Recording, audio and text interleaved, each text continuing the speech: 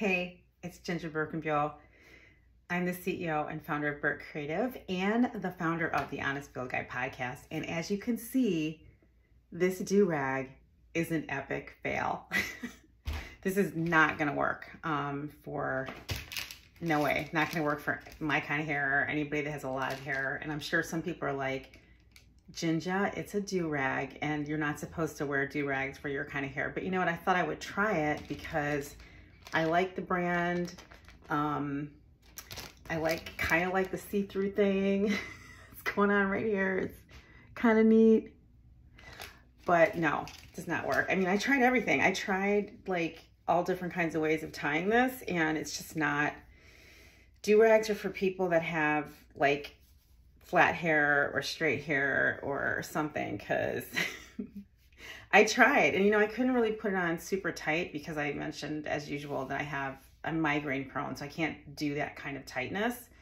So anyway, I'm going to take this off and I know it's going to be a total wreck. Like, this is like wild, crazy, like failure, but oh my God.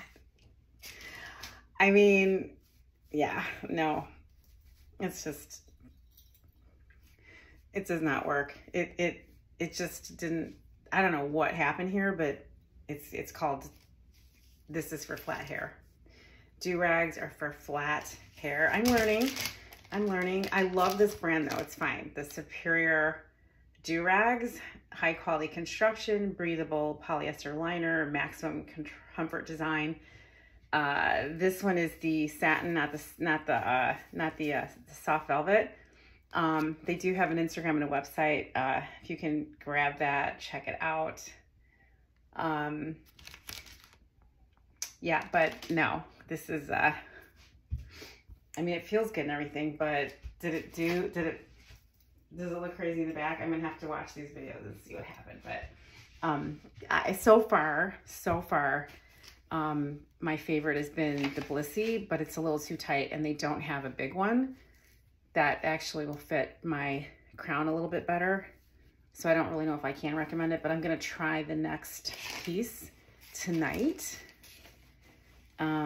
which are these. These are GB Select. These are different. So this is like a cap. I'm gonna see how this works. Maybe this will kind of do something really cool on my hair, but epic fail do-rag if you have a big afro. No do-rag if you have an afro. Only if you're wearing a ponytail, or if you have flat hair or straight hair or a weave or something that like doesn't puff out. This is not the answer.